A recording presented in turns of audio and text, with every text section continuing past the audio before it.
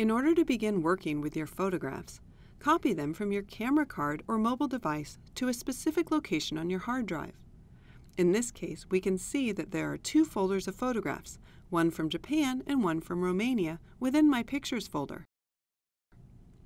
To start working with these photographs in Lightroom CC, launch the application and, in the Library module, begin by clicking on the Import button. Navigating to the Pictures folder, we can see thumbnails of the images in each of the folders in the Preview area. I want to add both folders at one time.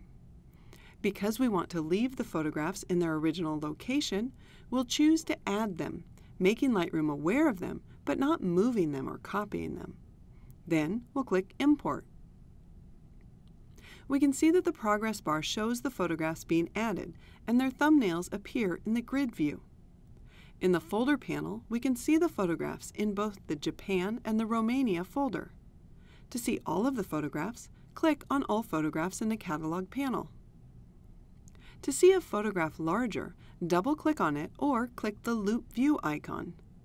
Lightroom automatically gives you the magnifying tool. Click once to zoom in, and use the hand tool to click and drag to view different areas of the photo. Click in the image again to return to Loop View.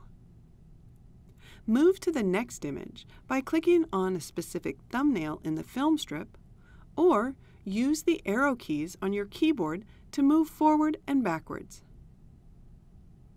When you find a favorite photograph, tap the flag icon in the toolbar so that it stands out from the rest.